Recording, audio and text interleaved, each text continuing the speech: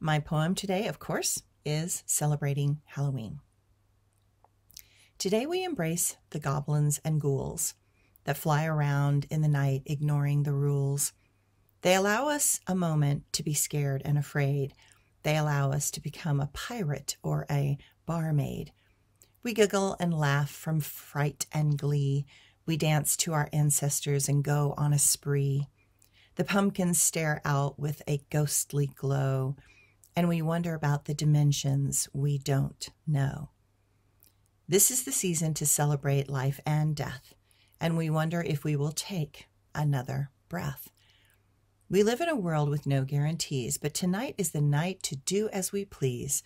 So prepare your masks and put your costumes on. It's time to go out and sing some songs. Halloween is here, and candy and games await. This is the night that we get to stay out late. Thanks, everyone.